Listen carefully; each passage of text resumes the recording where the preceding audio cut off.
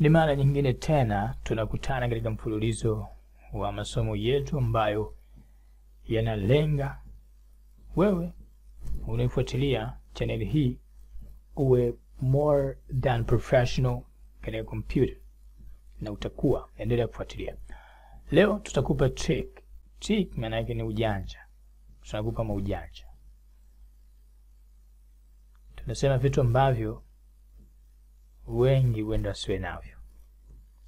Na trick ya leo tutasoma namna gani utarudisha mafaili ambayo yamefutwa kwenye kompyuta yako, pia yamefutwa mpaka kwenye Recyclebin pasina kupitia program yoyote. Hapa tutumii program Hatuhitaji third part program au software. Hapa tunatumia computer, tunatumia Windows. Kivipi? Labda hujanielewa. Acha mimi nifute. Hili ni folder, ndani yake kuna vitu. Mimi navifuta hivi. Control D ni shortcut ya kudelete, bonyeza Control D. Ananiuliza, you sure you want to move these two items to the Recyclebin? Una uhakika nataka kufuta? Naambia yes, I'm sure. Ask me. Okay. Sasa vitu vyangu nikija kwenye Recyclebin nikifungua nitavikuta. Okay. Na vifuta kwenye Recyclebin too. Nothing. Kwenye folder nothing too. Fungua hamna kitu. Sasa vipi narudisha mafaili haya? Kwa mimi ni rahisi tu. Nita right click, nitaingia properties, nitaingia previous versions. Anaambia na search, subiri kidogo. Naisubiria. Retract. What do you mean? Nitabonyeza restore. Restore. Okay, thank you. Sasa hivi nikifungua, fuatilia masomo yetu tukupe njia namna gani utarudisha mafaili ambayo yamefutwa katika Recyclebin 2. Ndio somo hili hapa.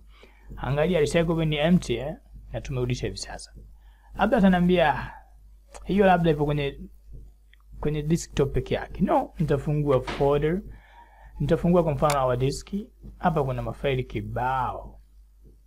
Kwa mfano kuna logo intro mimi sitaki au nimefuta bahati mbaya. Ni program hii ni mafaili ya msingi. Nitafuta ni mafaili ambayo yanatumika kwenye kutengeneza intro za video. Maana mimi nahitaji delete. Nimekuja katika my folder, our disk. Natafuta logo info nothing. Nimepoteza mafaili muhimu nahitaji kuyatumia. Now decide right click, properties, preview version, disk hapo. Open, sifanye restore, nafanya open yatafute. Nita right click, baada ya kuselect, niki open mafaili yangu ni hapa. Kwa vile sitaki nirudishe disk yote, nita copy. Nitatoka kwenye folder yangu, nitakuja hapa ambapo ndo limefutwa. Nitabonyeza paste, mafaili yatakuja. Nitakata preview version, nitakata pia disk yangu hapo. Na sasa hivi nikija kutafuta logo info, logo intros, nitakuta hapa. Sijaiona, acha ni refresh kwa sababu ilivurugika. Nime refresh. Sasa hivi nikitafuta logo intro ni hapo. Wow, can it happen? It is very simple. Ni kwamba hapa tumetumia kitu kinaitwa preview versions. Preview versions ndio nini? Preview version inatumika kurudisha nyuma vitu ambavyo vilifutika au kurudisha nyuma kwenye kompyuta, kurudisha nyuma kompyuta yako kabla ya muda fulani. Ndio nini? Kwa mfano nimeshusha program hivi sasa. Inapotokea program inatia matatizo, nikitumia preview version maana yake itanirudishia kabla program haijakuwepo. Hii ni katika settings. Katika mafaili ni kwamba kama mafaili yangu yalikuwa hivi sasa, haya mafaili yamerekodiwa. Preview version ni program au ni mfumo ambao umewekwa katika window, una record mafaili yako ambayo umeyasave. Kwa hapa disk yangu hii, neno langu hili limesaviwa na desktop yangu hii imesaviwa. Maana yake nikifuta, ila hapa tupo katika folder. Nikifuta ile folder, au nikifuta vilivyokuwa ndani ya folder, kwa sababu hivi viko katika desktop folder ya desktop halina prefer version. Tutasoma uelewe nini nakusudia. Nikifuta ili folder vilikuwa huko ndani, nikienda katika prefer version ambapo kana kwamba naambia kompyuta nionyeshe kumbukumbu ya folder hili. Nyuma yake kulikuwa kuna nini? Atanionyeshia bwana, nyuma yake kulikuwa kuna neno linaloitwa dot na ndani yake kulikuwa kuna mafaili yanaitwa adb na link. Okay. Vipi natumia njia hii? Ili utumie njia hii unahitaji kuset kitu kinaitwa system restore. System restore inatumika kurudisha kompyuta yako nyuma kabla mabadiliko fulani. Ndio nini? Kwa mfano, kompyuta yangu ilikuwa ipo vizuri hivi sasa. Sijui jamaa gani kaja akanigia program mzuri tu, anadai mzuri, lakini kuishusha kompyuta yangu imekuwa tena mara inawaka, mara inazimika, mara inasimama, sijui not responding, matatizo kibao. Nataka nitoe ile program. Siwezi kuipata kwa sababu ni tabu, sijui wapi nimeiweka. Nenda katika system restore, rudisha nyuma kompyuta yako nyuma. Ilifanyia ile system restore kompyuta yako, itarudisha nyuma kabla hiyo program hujaishusha. Wana somo gumu. Najua. Somo ni gumu kwa sababu hatujaingia kwenye vitendo. Hebu tuende kwenye vitendo. Kuipata system restore na kuiset, bonyeza start, nenda kwenye computer, right click, nenda katika properties, itafunguka properties ya computer. Ikifunguka, ingia katika change settings. Hii haina tofauti kwa anayetumia Windows 7, Windows 8, Windows nini. Wewe nenda katika right click computer, iwe katika desktop, iwe nje ya desktop. Kama hujui namna gani unaweka desktop icon ya computer katika desktop, jiunge katika masomo yetu ya online. Tunafundisha masomo ya computer. Hii ni offer inakaribia kuisha. Take care. Andika namba yako ya simu kama unahitaji. Tushasoma vitu hivyo vyote na sasa hivi tupo katika Word, tunaendelea mbele mpaka tumalize access au access. Okay, tumekuja hapa. Hii ndio sehemu ya Recyclebin. Ukishafungua kompyuta yako, ukishaingia kwenye properties, ukishaingia pale katika system properties, ingia katika system protection.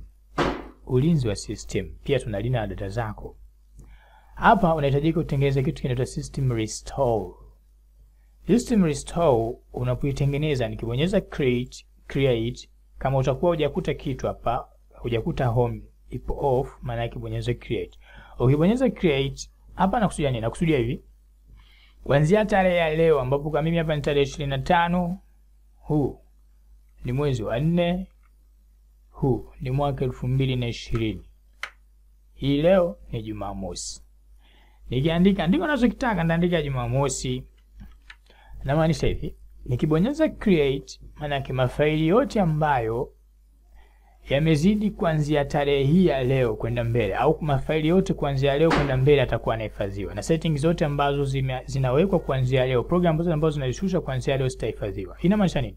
Nikienda nikiambia kompyuta nirudishie system restore kuanzia siku ya Jumamosi, maana yake nirudishie kompyuta yangu kabla sijatengeneza hii tarehe. Maana yake mafaili yote, setting au program yote ambayo imeingia ndani ya kompyuta kwa baada ya tarehe 25 au kuanzia hivi sasa mimi nimetengeneza kwenda mbele mpaka miaka 100 milioni inayokuja yatafutwa.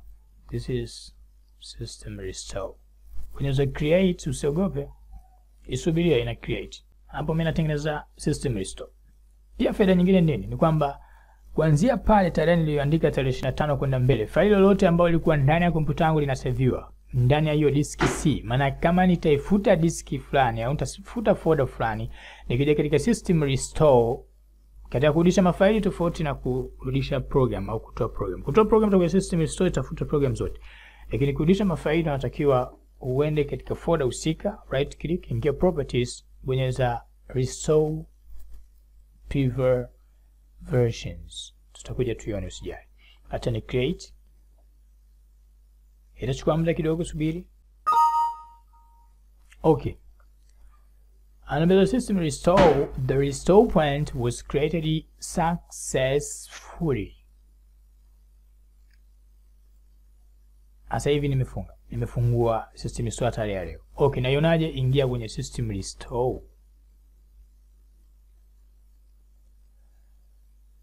Asema please wait. Okay. Next. Nenda kwenye next. Atakuletea system restore zote ambazo zimetengenezwa. Ya mwisho ni ya leo Jumamosi. Maana yake hivi, Nikibonyeza system restore atanirudishia kompyuta yangu tarehe ya leo. Maana program ambazo zimezidi baada hapo zitapotea. Nikifanya system restore tarehe hapa, maana yake itaondoka hii program iliyoselectiwa na program zingine zote zilizokuja baada ya program zitaondoka. Nikija hapa, maana yake kuanzia program hii itaondoshwa na program zote zilizokuja nyuma hapa zote zitaondoshwa. Hii inaitwa ni system restore. Chingine nini?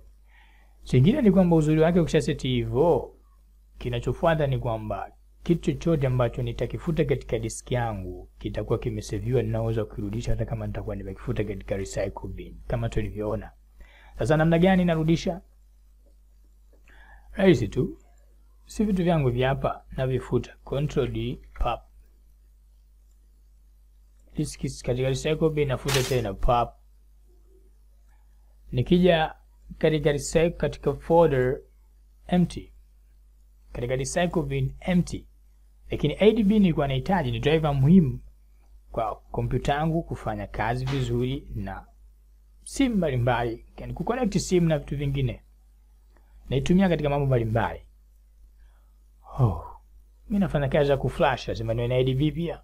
Kwa mfano, sasa narudisha vipi mafaili yangu? Lakini pia kompyuta yangu natumia kamera simu kwenye kompyuta, tutasoma namna gani. Pia nahitaji ADB. Na hapa tabi mafaili yangu nishafuta. Fungua right click usilie. Bonyeza right click katika folder uliofuta vitu, ingia properties, hapa inaitwa system preview version.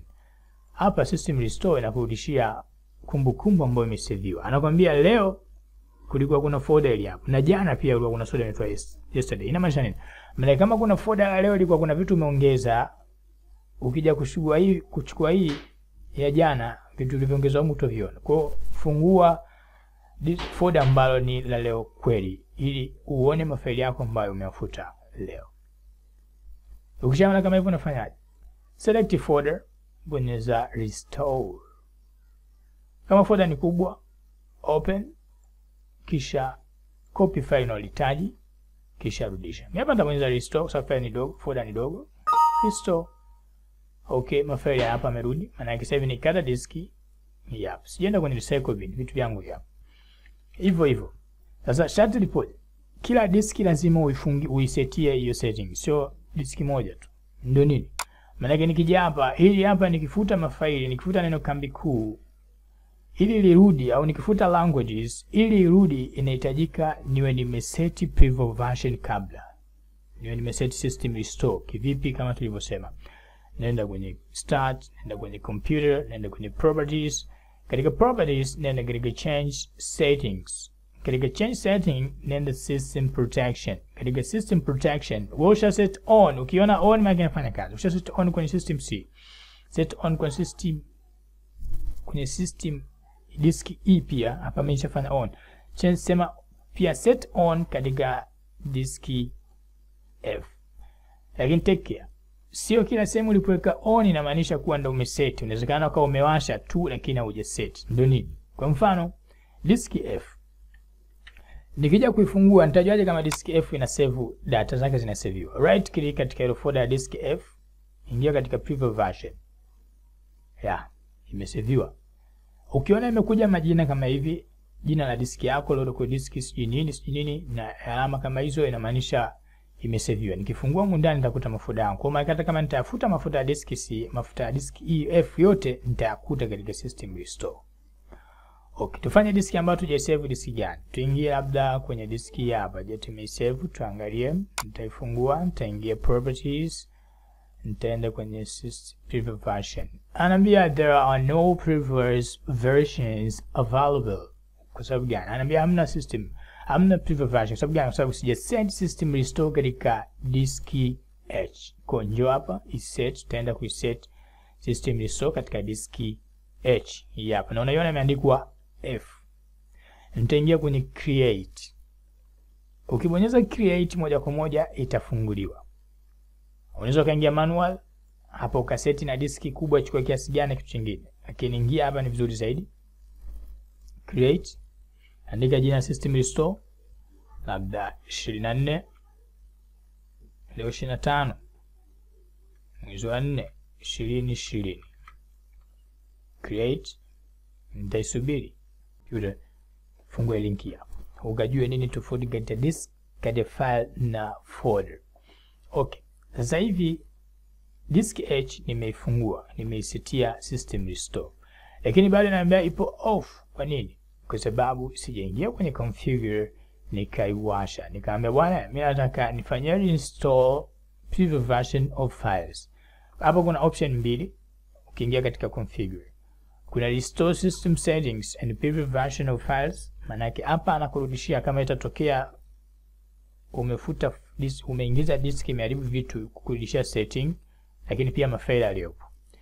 Setting hiyo kama unatumia disk hiyo katika Windows, kama ni disk ya Windows, kwa sababu ndio mafaili unaweka na kutoa. Kama sio disk ya Windows, weka only restore previous version of files. Mimi nataka peke yake mafaili tu ndio yarudi. Hapa chini chagua disk ichukue kiasi gani kuhifadhia mafaili kwa ndani. Maana yake ni mafaili yanahifadhiwa katika mfumo ambao wewe yaoni. Kwa chagua disk, labda nataka disk GB 3 katika disk yangu, nataka nitumie GB 3 tu katika system restore. Unaweza okay. Utaki unaweza delete. Unaweza okay. Maana kama moja set disk hauwezi ukasoma, na ndio maana hata mwanzo alikuwa isome kwa sababu disk hujaigia nafasi. Okay. Au bonyeza okay. Umemaliza. Baada ya kuset system restore, restart your computer ili ianze kusoma mafaili yako. Thank you. Okay.